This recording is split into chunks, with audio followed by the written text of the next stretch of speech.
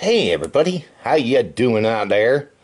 It is Mr. Bookman, and today I'm going to be reading When Pumpkins Fly by Margaret Lawrence, illustrated by Amannda, Sandland, and Margaret Lawrence. Please enjoy this story time. When Pumpkins Fly.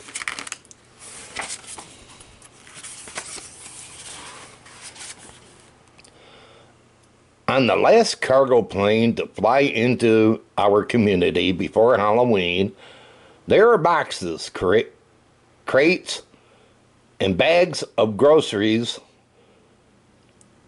snowmobile parts, and mail. At the back of the cargo held, there is also some passengers. They aren't wearing seatbelts to keep them from rolling around because the seats have been taken out of the plane.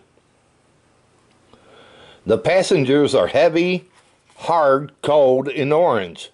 This is the time of the year when pumpkins fly.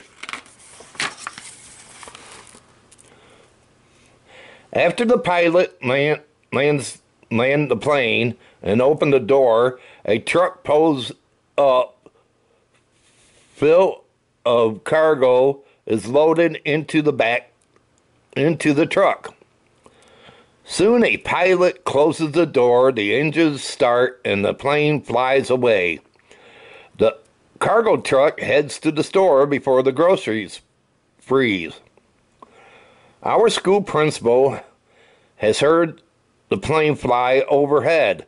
She calls the store to speak with the manager. Please send some pumpkins to the school as soon as possible, she says. That means as soon as possible.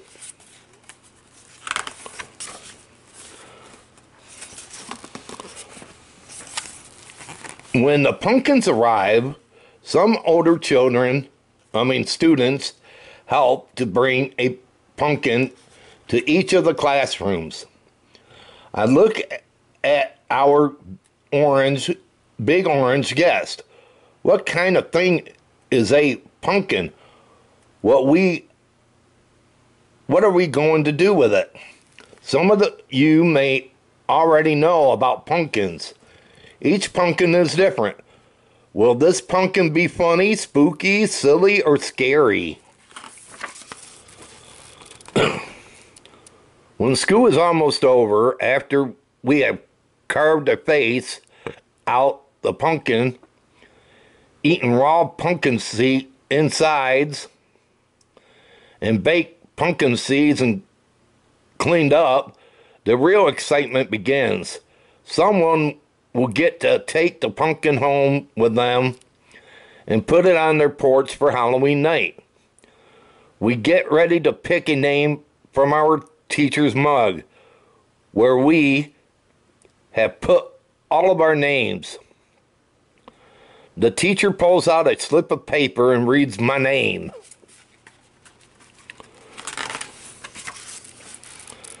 I carry the pumpkin home carefully and place it on my porch steps. It gets dark soon after we get home from school. It's time to have tea and bannock and put on our boots, coats, and costumes.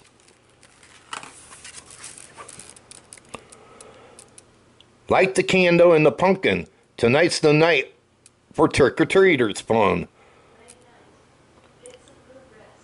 There are kids, teens, elder parents with babies, and toddlers all out trick-or-treating. It's fun to go to every house. Our bags full of candy are heavy to carry when the wind is blowing hard.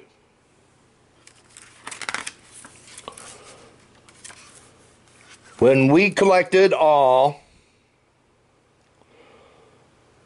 we can carry, so we go home for more tea. Maybe we'll have candy pork chops, fish, or goose soup to eat. We go to the community hall. There's a dance tonight for everybody, a costume parade, a costume contest. There are games to join in too. After all the fun, we go home. It's very late when we get to sleep. As I drift off, I think about the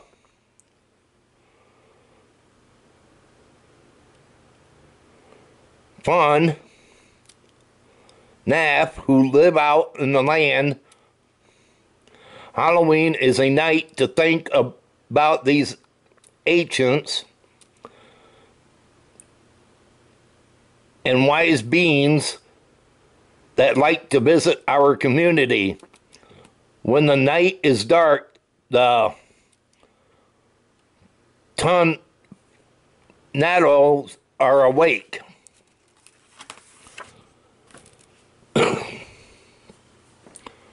The wind blows harder, and the candle in the pumpkin burns out. The pumpkin begins to change. It becomes wrinkled and shivered. Then the pumpkin is frozen. Maybe foxes and ravens will come to eat it, or maybe snow will cover it.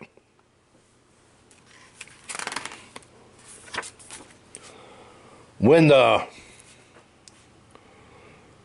tornado come to our community, they like to come at night. They go into and out of houses, the stores, the schools, anywhere. They are looking for things they need. Maybe, just maybe, tornado will come tonight and carry the pumpkin away. Maybe tornado will take the old pumpkin with them back out to the land, on the land. But what will the tornado do with an old pumpkin?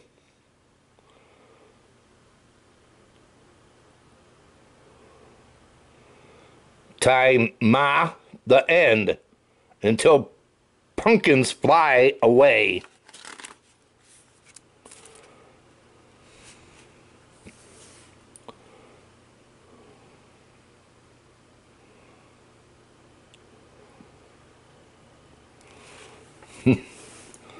Well, I see the pumpkins didn't fly. Only in the plane they did. That's the only way they got to fly, was inside a plane. Well, everybody, I hope all of you enjoyed this Halloween story. And if you did, smash that thumbs up button.